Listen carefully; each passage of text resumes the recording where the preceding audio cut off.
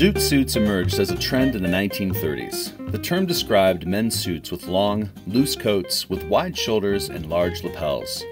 Zoot suit pants were high-waisted, draped, and tapered at the ankles. So-called zoot suiters sometimes topped the look off with thick-soled shoes, long watch chains, and wide-brimmed hats. The origins of the zoot suit are disputed. They first became popular in Harlem, the African-American cultural hub of New York City in the mid-1930s, and spread to other African-American communities by 1940, together with jitterbug music. By the same time, they also appeared as a fad among young Mexican-Americans and Filipino-Americans. The extreme style continued to spread and was adopted by young American adults of other backgrounds. Movies, news stories, and music popularized the style. Zoot suits took strong root in some urban Mexican-American communities. Mexican-American teenage boys and young men who wore zoot suits were referred to as pachucos. Pachucas were Mexican-American teenage girls and young women who associated with pachucos and wore zoot suits of their own distinct styles, typically knee-grazing skirts, sweaters, and long coats. Some pachucos and pachucas formed neighborhood gangs, which functioned largely as social groups, but occasionally committed crimes, most of them petty. By World War II, a majority of the Mexican-American community in Los Angeles were second-generation Americans. That is, most were children of Mexican refugees and immigrants. They commonly faced poverty as well as discrimination in jobs, policing, education, and even accessing some public facilities like restaurants, swimming pools, parks, certain sections of theaters, as well as some schools.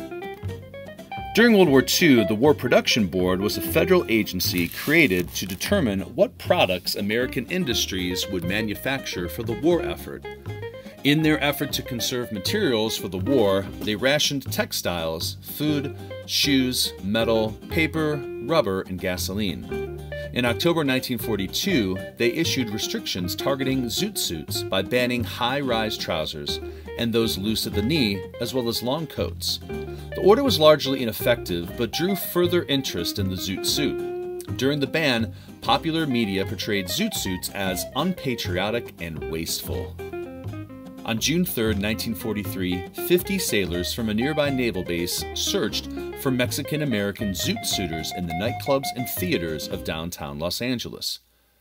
The sailors beat the zoot suiters, tore their clothes, and stripped them to their underwear. The following day, more servicemen traveled to Watts, a predominantly African-American community, in East Los Angeles, an area with a large Mexican-American community, where they beat zoot suiters. In the following days, mobs of Anglo servicemen and civilians attacked mostly Mexican-American youths, many who were not wearing zoot suits, as well as African-Americans and Filipinos. Many Mexican-Americans tried to avoid the confrontations while others fought back. After a few nights of violence, the Los Angeles police arrested dozens of Mexican and African-American youths, but only 2 servicemen. Not until June 8th, when the military authorities prohibited servicemen from visiting Los Angeles, did the violence cease. At least 94 civilians and 18 servicemen were seriously injured, but no one died. A few days later, a caravan of zoot suiters went downtown flying white flags and American flags, visited the police station, and donated blood to the Red Cross. In some ways, the Zoot Suit Riots were unique. No other riots in U.S. history have been named for a style of dress. Despite the involvement of thousands over several nights and injuries to scores of people, no one was killed, unlike the riots that occurred in Detroit and Harlem the same summer. While factors that contributed to the riots, a booming wartime economy, mass migrations from the Midwest and South, and the zoot suit trend were present in many parts of the country, the Zoot Suit Riots occurred in just one place and time, June 1943 in Los Angeles. Since the riot's outbreak, their causes have been debated.